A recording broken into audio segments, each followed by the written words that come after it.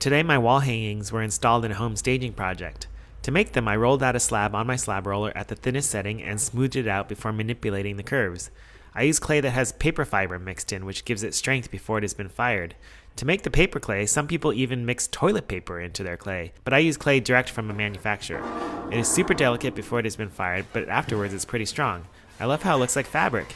Let me know what you think.